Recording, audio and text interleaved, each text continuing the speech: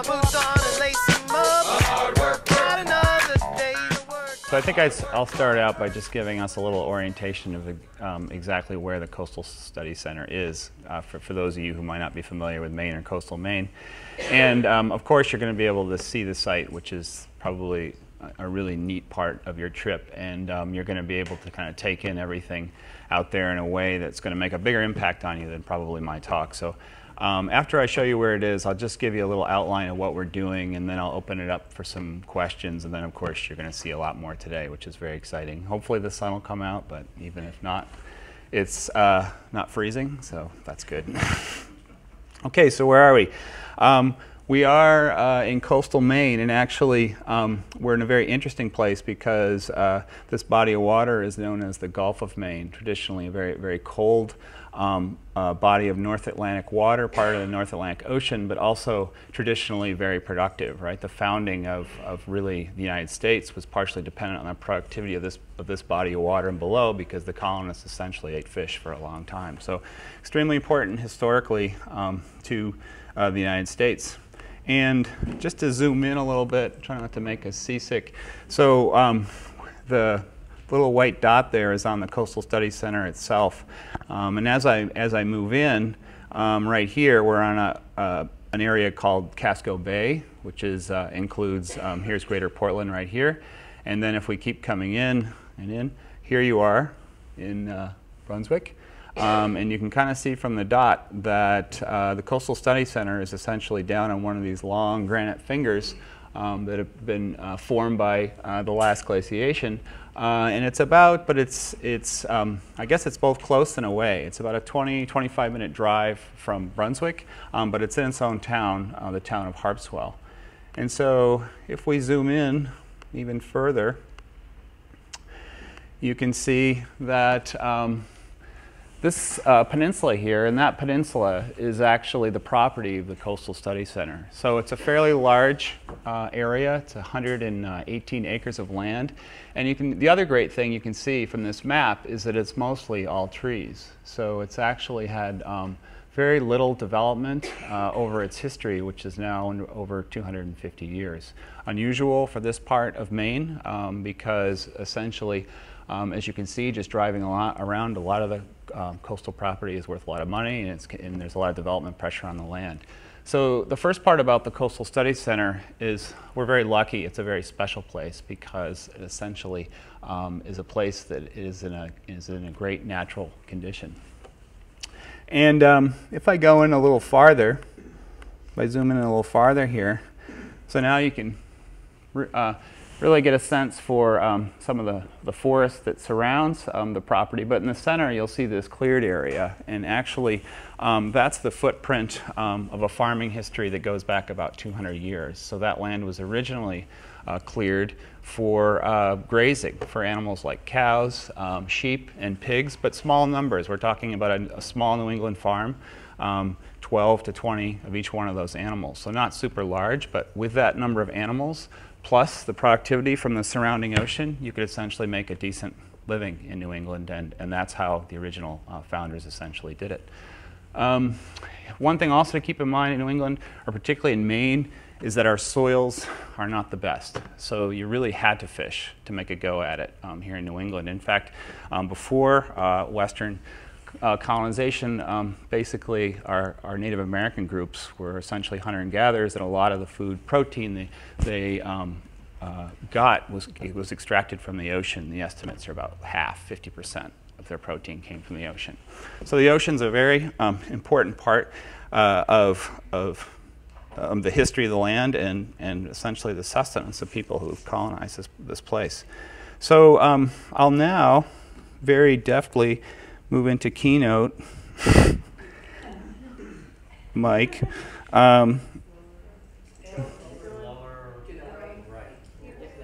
Ta-da!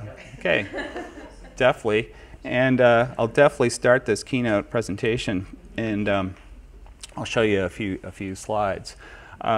Just an opening photo. This is actually our research pier. It's a shot right from the coast to see that we've got a beautiful coastline, but also quite a bit of it. We've got about 5 miles of coastline that surround this peninsula. So the access to these environments is really good. This is one of the ways we access them too.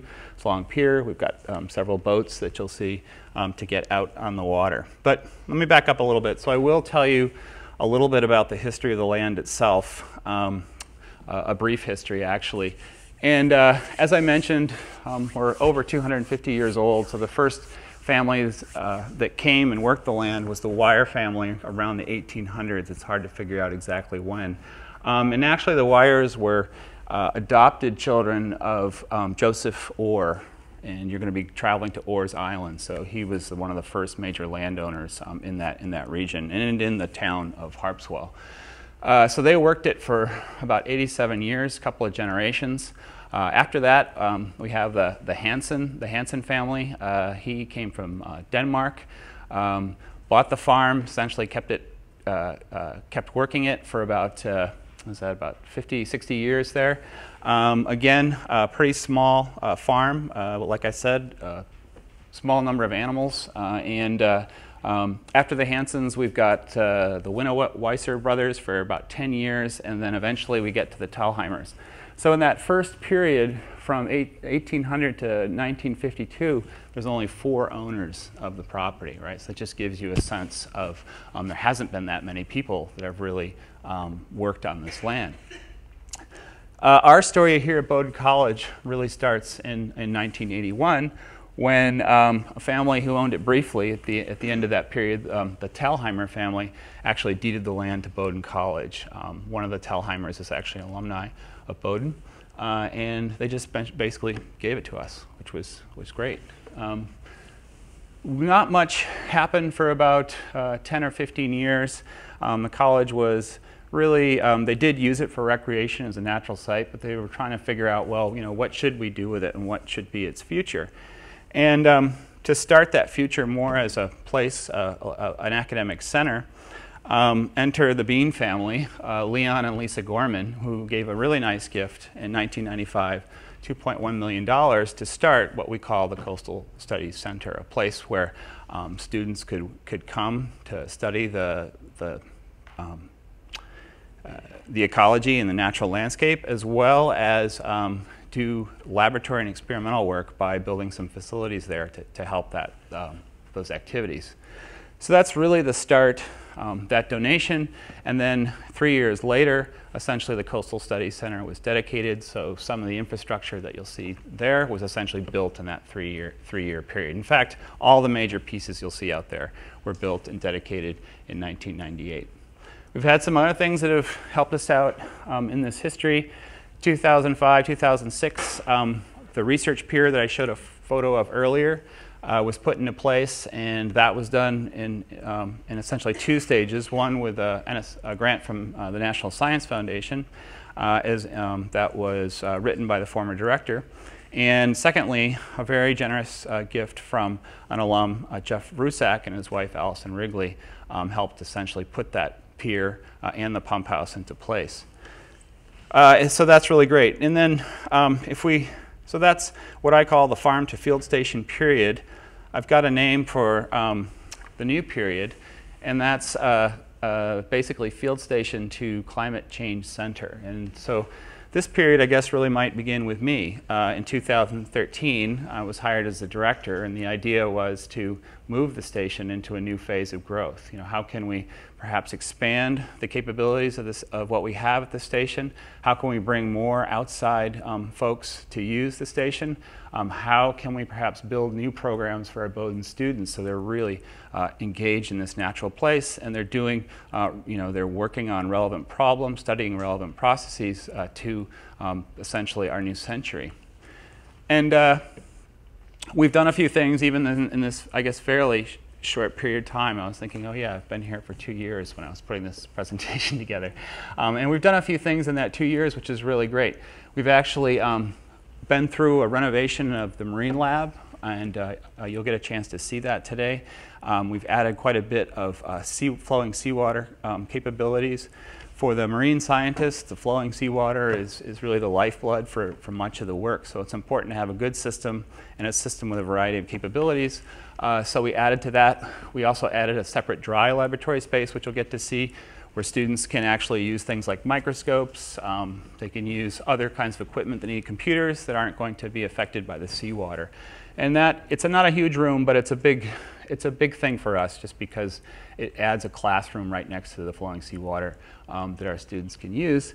And then most recently, NSF has told us we're very likely to get money for this experimental seawater laboratory. We're working on some of that paperwork right now. So we're actually going to build a little more capability into the marine lab to study things like the effects of climate change on marine organisms. So yeah, it's pretty exciting, and it keeps us all busy, I suppose. The future from here, we do hope to continue developing the property in a sustainable way. We'd like to add some more capabilities for on-site residences, so students can actually live on the property as well as visiting researchers in the summertime. We also would like to build some more teaching and research capability in terms of a second laboratory building. So we do have plans to add to it. And I said sustainable, so to do that, we're actually going to have a master plan for the entire property, because you'll see it's all a thing. It's really all one big organism, really. And so we have to think very carefully about what we do in the future. And that is part of the deed. The Talheimers did want it preserved in its natural state. It's part of the charter of the Coastal Studies Center. The Gormans also wanted it to be used sustainably, so that that's a path that we certainly have to follow. Okay, so what are you going to see out there? These are horrible photos compared to being there and actually being on site, but I'll just tell you a little bit about why it's such a special place in terms of natural environments, the natural world.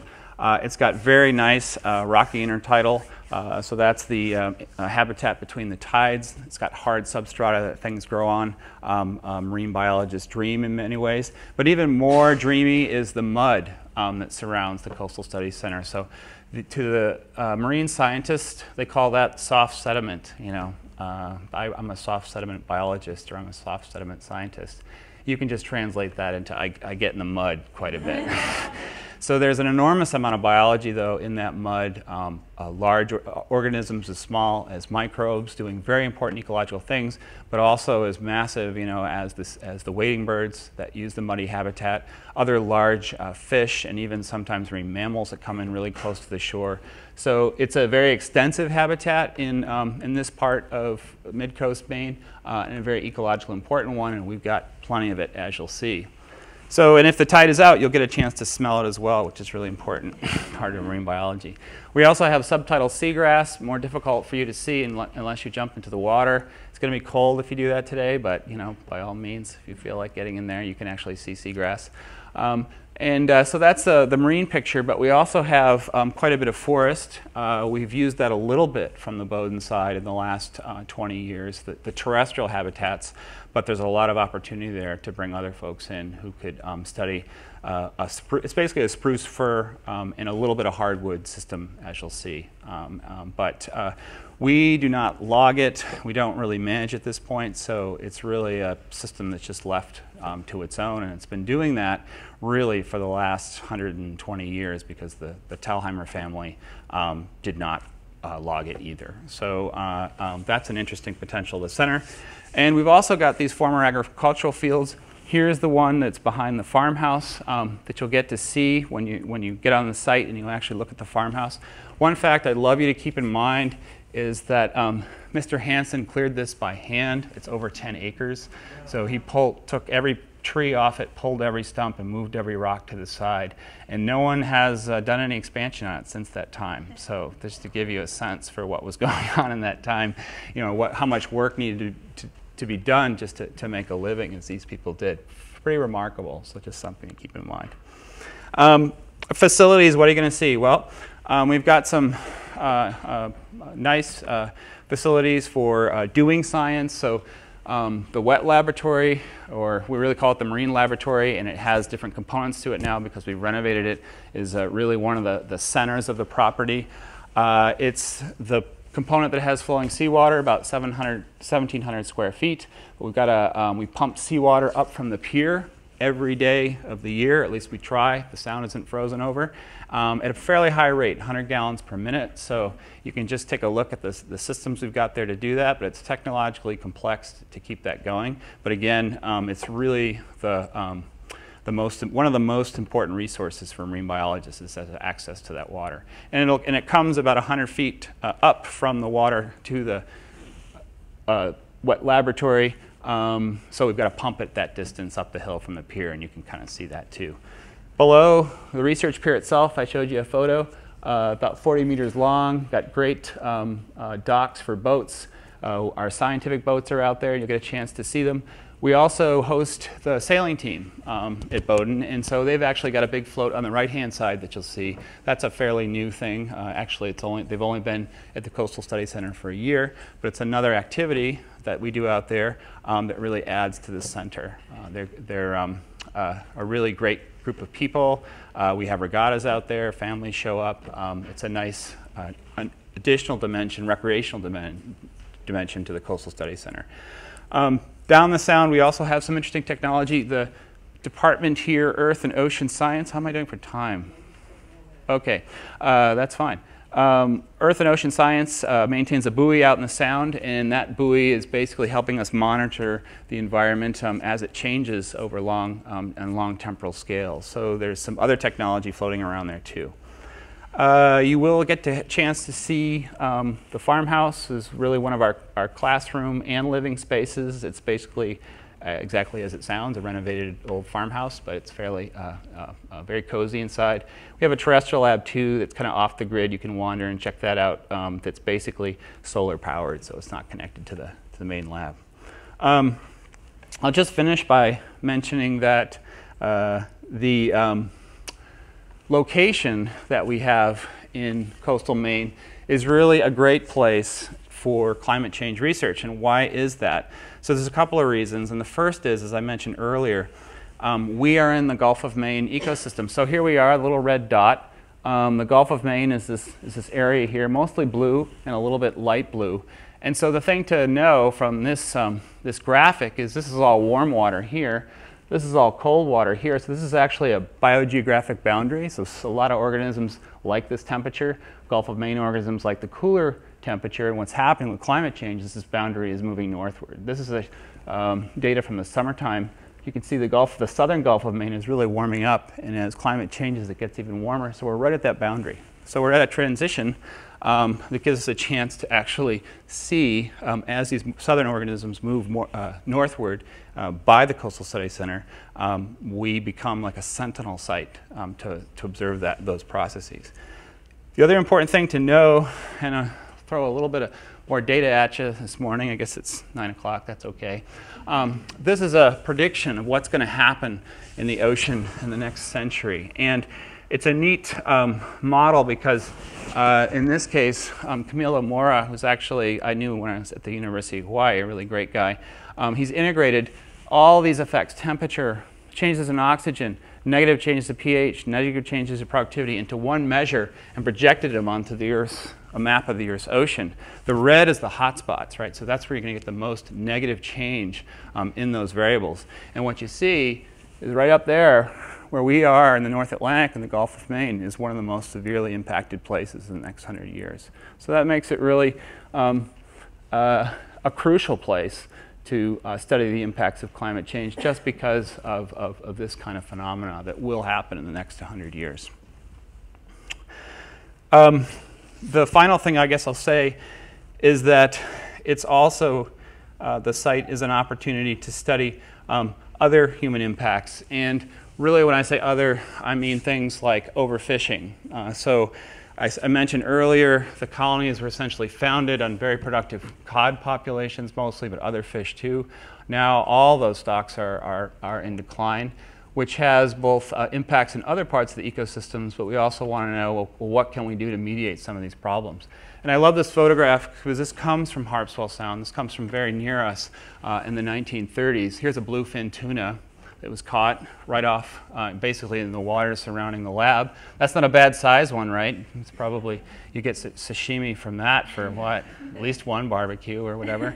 And they were considered trash fish back then because they ate and chased around the other albacore and things people were interested in. But these big pelagic fish were coming up into Harpswell Sound and very abundant at this time. Of course, no one's seen a bluefin tuna in the sound, in Harpswell, and even in the Gulf of Maine, it's hard to find bluefin tuna. So we're in a system that's strongly impacted, but that presents opportunity for us, our students, to understand the impacts, and not only that, what can we do about those impacts? All right, you can ask me a little bit more. I guess I do have one more slide here. I did, until I keynoted myself out.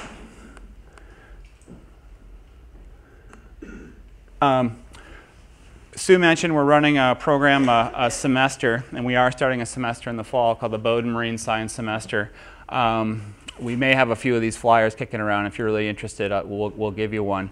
So this is a program that's going to use the Coastal Studies Center as a place to actually teach in on a daily basis. It's going to be run for the entire semester, but it consists of 4 course modules. That means we teach one course at a time for about 3 to 4 weeks, basically the entire day. So it gives students an opportunity to be at the Coastal Studies Center, but also to immerse themselves in the process of science, to really think deeply about a subject for a little while anyway, and then switch to another one. And so we're excited. We're starting this, as I mentioned, fall 2015, and I think it'll be an interesting new dimension to the Coastal Studies Center in this decade. So I think I'll stop there, and then if there's time, I'm happy to field questions.